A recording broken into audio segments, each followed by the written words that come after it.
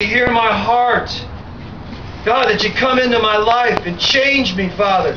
For the life that I've lived, Lord, was not the life that you have planned for me. God, as I read your word, I ask that you open up my eyes, Father, as I seek after you. I ask that you hear me and guide me through your truth. When was the last time you've done something like that? Not in a public display, but you, all alone where nobody's watching. Just you, all alone where nobody's watching.